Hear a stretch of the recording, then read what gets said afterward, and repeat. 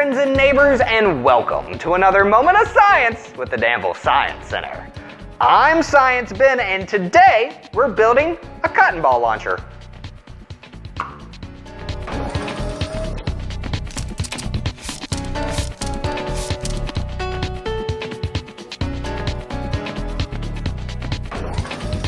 Cut down one side of one of the toilet paper tubes. Roll the tube in on itself to decrease its diameter. Then, place tape around the tube to keep its shape.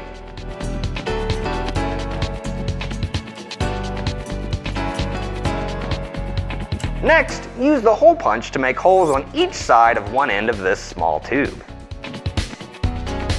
Stick the pencil through the holes you've made. Take the other toilet paper tube and cut 2 notches close to each other on one end. Repeat on the opposite side of the same end. Thread the rubber bands on these notches.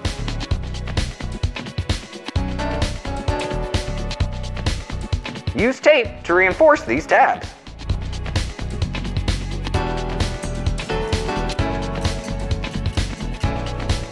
Insert the smaller tube into the larger one and place the rubber bands around the pencil.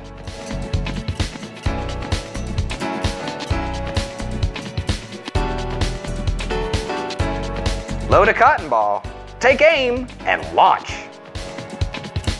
Pulling the small tube back creates stored, elastic potential energy. Letting go results in the rubber bands applying force to do work on the cotton balls. What other items can you launch? What happens if you use more rubber bands? Longer tubes? Try it at home and discover your results. This has been another Moment of Science with the Danville Science Center. Thank you, and stay curious.